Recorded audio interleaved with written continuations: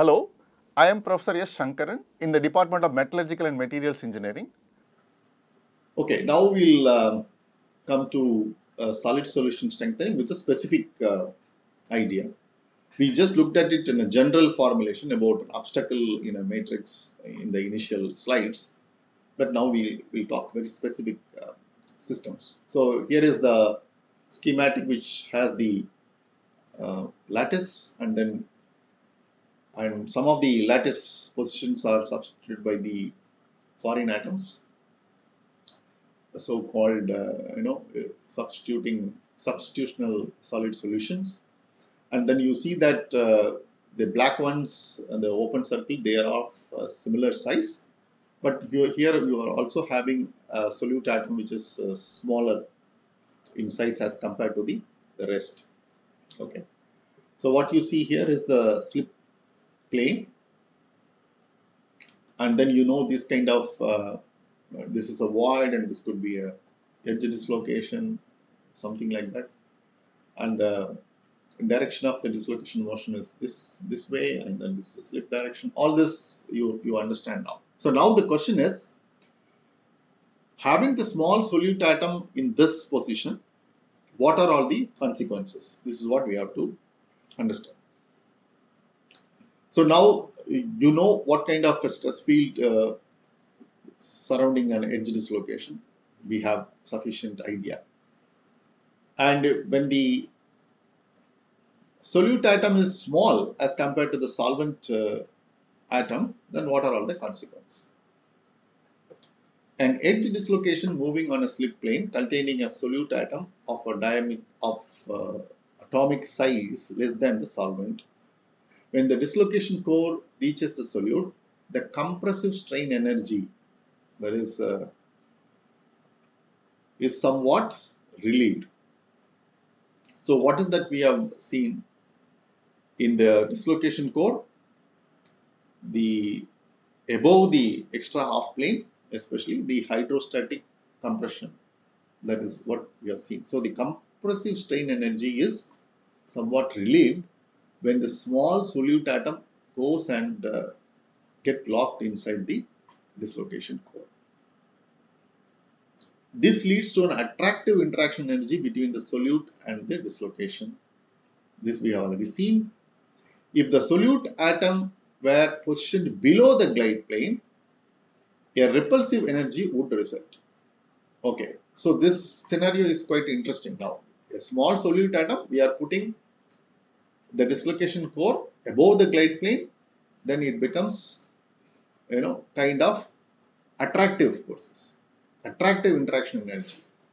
The same solute were positioned below this, it's a repulsive, because the stress field is quite different. It is tensile, hydrostatic tension, right? It's a repulsive. Thus, a small solute atom can, depending on its position relative to the glide plane, attract or repel an edge dislocation. Okay. A similar result is obtained when the solute atom has the size larger than the solvent. Okay. So we are now generally talking about size effect here. Okay. On the average, both relatively larger and smaller solute atoms interact attractively with an edge dislocation, and an increase in the flow stress results. Okay. So whether it is a larger or smaller, the net result is the increase in the flow stress. That is important. Okay. Now we are going to look at little more closely. These two plots exhibits comparison of the strains associated with spherical or tetragonal distortions. Okay, what is spherical distortion? What is tetragonal distortion? We can spend some time on this. I said that if you bring a foreign atom to a matrix, especially in this case, we are talking about a substitutional solid solution. Suppose the atom of similar size, for example, in this case, the open circle and the black circles, they are of the same diameter. So what you have to understand is the diameter of the solute atom, even though it is comparable in size, they will not be exactly the same. They will produce some kind of distortion. Okay, but if it is of a similar size, then the stress field around is going to be symmetrical. Okay, it is going to produce symmetrical stress field. Okay. On the other hand, if it is a small, and it is not going to produce a symmetrical stress field around. This is what we are going to see. Okay, so that is what shown in this plot.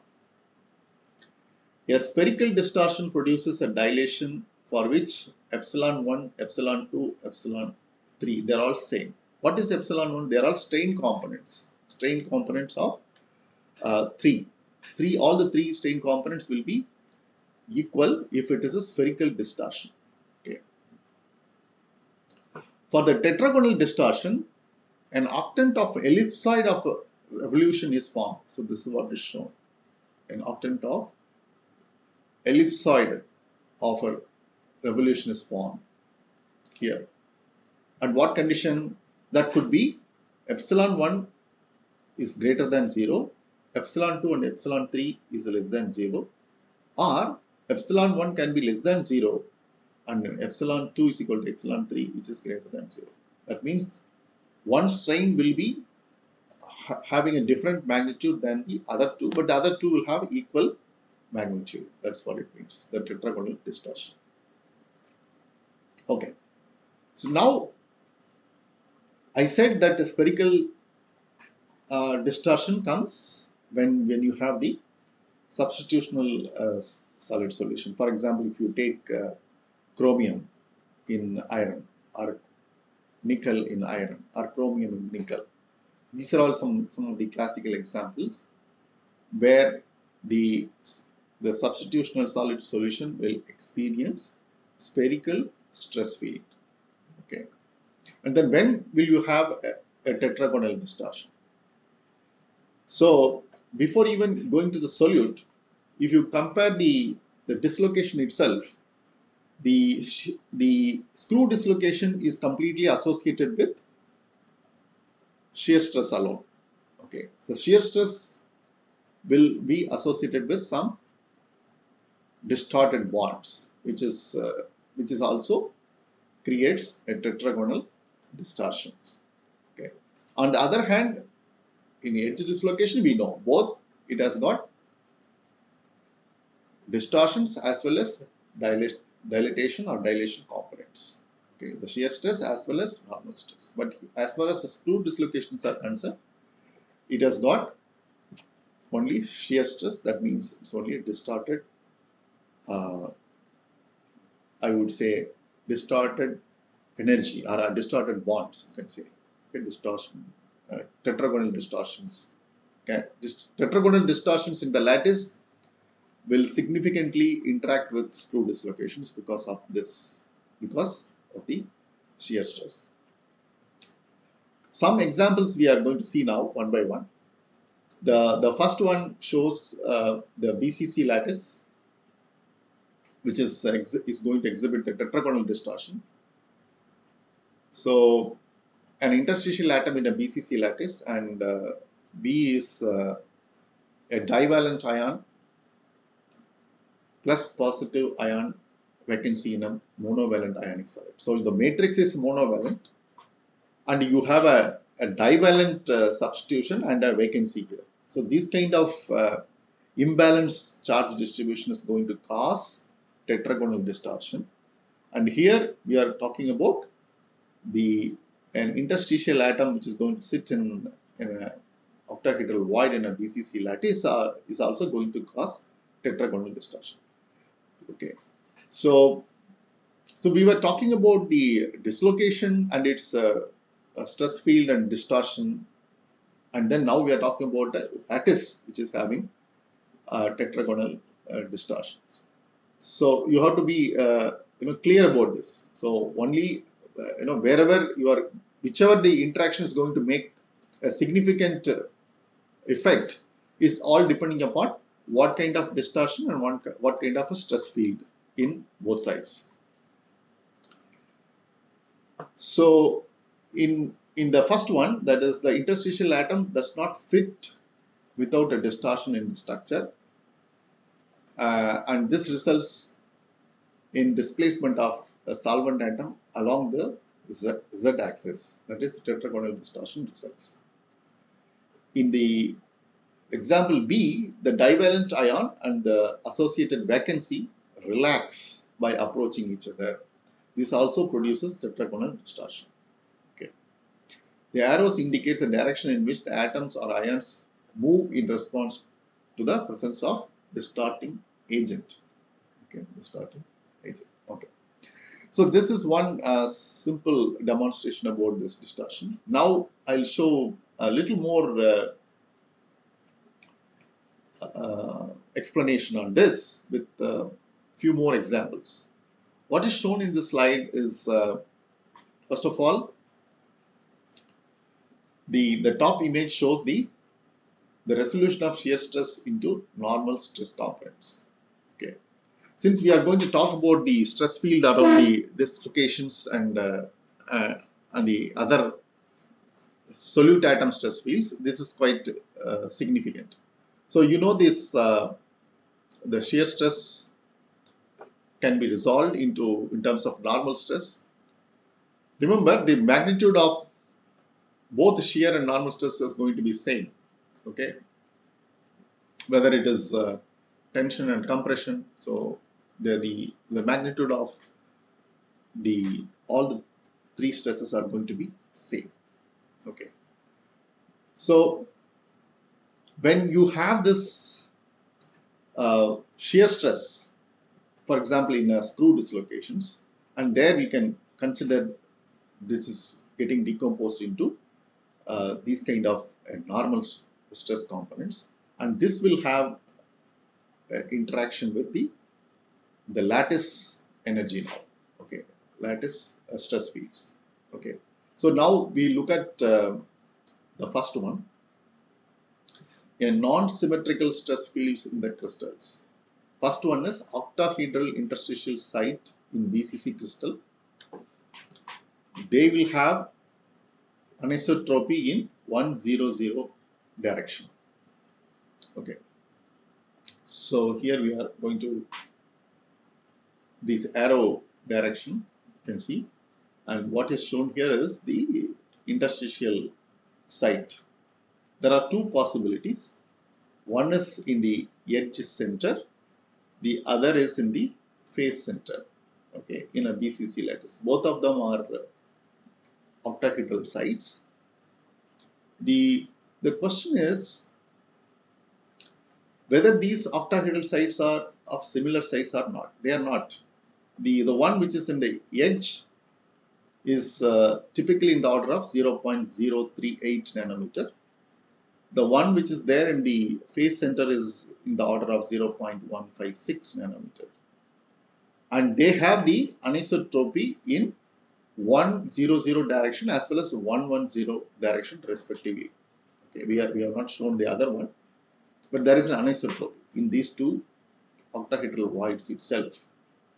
So when you have this kind of anisotropy in the void size itself, when the interstitials,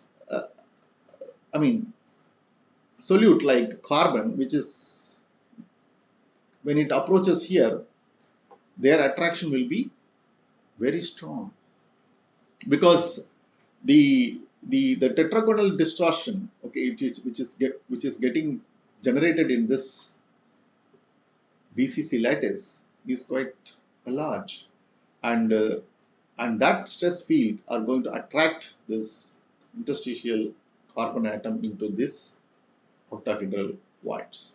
Okay, and if you look at the carbon atom size, which is about 0.154 nanometers, and they are going to they are going to try to occupy into this octahedral site, which is not very convenient, right, to fill in, right. So that is why the the solubility of carbon in BCC iron is very low, 0.02%. Right? On the other hand, if you look at that the solubility in an FCC iron, it is enormous. So if you look at the void size which is there in the FCC, it is equal to 0.1 to 0.102 nanometers, which is much larger than this octahedral void, where the carbon dissolves, because the stress field there, it's not like a distorted one or asymmetric, it is a spherical stress field there. So the carbon dissolution is more when compared to the BCC lattice. So that is it has got a enormous technological importance. That's why steel is becoming very popular and still an important material. All of you know this, and it's a very classical example of having a distorted lattice but still forming a very strong solid solution. Okay, so non-symmetrical stress field in this BCC lattice, carbon as an interstitial is a classical example. So they exhibit anisotropy in 100 and 110 also. And if you take the second one, the divalent ion vacancy pair. So this is again showed in the previous slide, and it shows the anisotropy in 110 direction. Okay, and here again interstitial pair in FCC crystal exhibits anisotropy in 100 direction. Also will produce some kind of a distortion, and finally the vacancy disk exhibits anisotropy in 111 direction. Also will create non-symmetrical stress fields. So these are all some of the classical examples of how the crystal system will have non-symmetrical stress fields and how they are going to interact with the stress fields of the dislocation as the profound influence. So what we are now seeing here is energy versus position plot, where the dislocation is approaching a soft atom as a solute atom in a solvent matrix. Okay, so what you are seeing here is this is a dislocation and this is a position, and it moves this direction. And what you are seeing here is the energy of modulus, how it varies with the dislocation position, the energy variation. Okay, we were just looking at the modulus, and suppose if you look at the size, and if you look at the size plus modulus, how they are going to compare in terms of energy. So what do we say? Why do we say soft? Because if you consider the modulus of the solute atom is less than the solvent atom, so then it is considered as soft, and then that energy is going to vary like this with respect to the position of the edge dislocation. So if the soft atom of a given size, suppose it's a small size, and they are going to reinforce each other, okay, and their force versus position. So this kind of energy and force plots are quite familiar to us. We looked at in quantum Morse curve, right? So energy versus position and then force versus position. It's the same idea here. So if you have the a soft atom and a small size, they are going to vary. The energy is going to vary like this, and they are going to reinforce the energy, and then this is simply a derivative of this reinforced curve. So it is going to have attractive and repulsive or positive or negative force depending upon the positions for the soft atom. On the other hand, if you plot it for a hard atom, that is the solute atom has got the higher modulus than the solvent, then it is going to be, the energy variation is going to be like this with respect to the dislocation position, and the size is same. It is just that the modulus is higher than the solvent for a given size. But if you look at the net, that is energy of size plus modulus is becoming smaller. But in this, the previous case, it was a softer atom and a smaller size. The energy is reinforcing, but in the higher modulus and smaller size, then the net force is very small as compared to the soft atom. Okay, in terms of attraction as well as repulsion. So that means a soft atom with a smaller size will have strong interaction energy or a strong force with a dislocation. That is how you should look at it. Okay.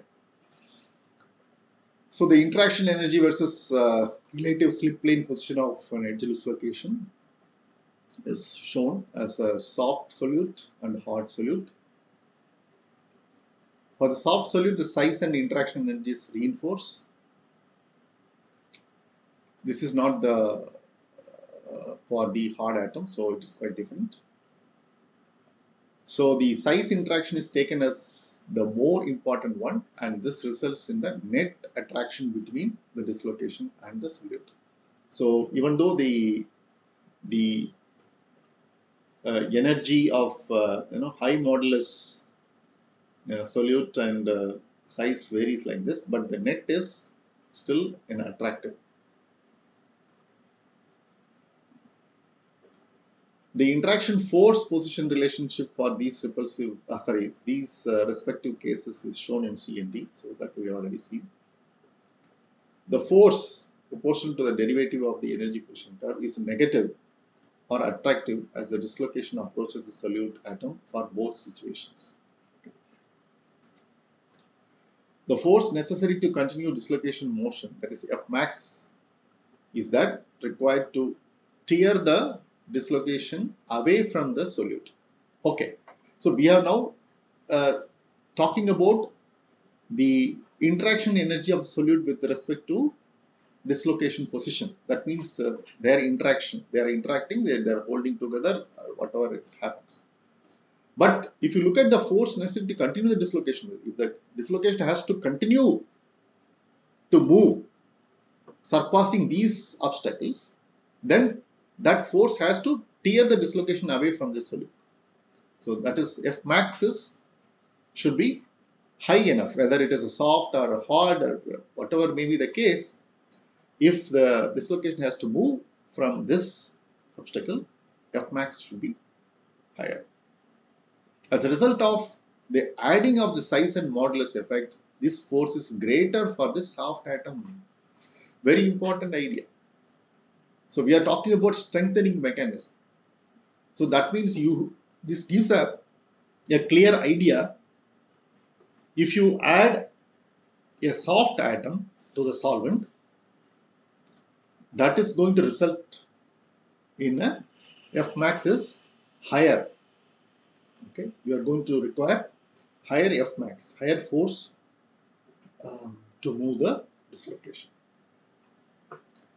Both size and modulus effects produce a dislocation solute atom interaction energy that is elastic in nature. Please once again understand, we are still talking about elastic energy. Okay, we are talking about elastic. All the forces are still in elastic in nature. Okay. So we will compare the similar situation, that is the dislocation solute atom interaction energy versus position for hard atom, for which the modulus interaction energy has greater magnitude than the size interaction energy. Now, earlier we have looked at a moderate modulus interaction energy. Now it is significantly hard, okay, significantly higher modulus interaction energy with a hard particle. So this is higher interaction energy, but keep the size same, and then what kind of the force position plot will come is shown here. So the net positive energy results in the force position curve. So this is a net positive energy. Here, the force F max required to continue the dislocation motion is that necessary to push the dislocation by, rather than the, as the case of the negative interaction energy, the force required to pull the dislocation away from the solute atom. Okay. Here slightly different. There we said that tear away. Here it is kind of a push. We require little slightly in opposite sense. Okay, the dislocation motion to be continued, and the necessary force is to push the dislocation. Okay, by the solute atom. The solute atom is supposed to push the solute dislocation to move away from this, or keep the dislocation motion in continuation. Strengthening results regardless of whether the solute atom dislocation interaction is attractive or repulsive. Very, very important point. We are looking at very closely whether it is attractive or repulsive depending upon the dislocation configuration as well as the type of solute and its size and its modulus. Okay. Ultimately, it is going to produce whether it's going to get attracted towards dislocation or it's going to repel the dislocation. So the net energy, whatever is going to result out of this interaction, is going to be beneficial for the strengthening of the material. That is the information. Okay. Okay, we will stop here. We will continue the lecture in the next class.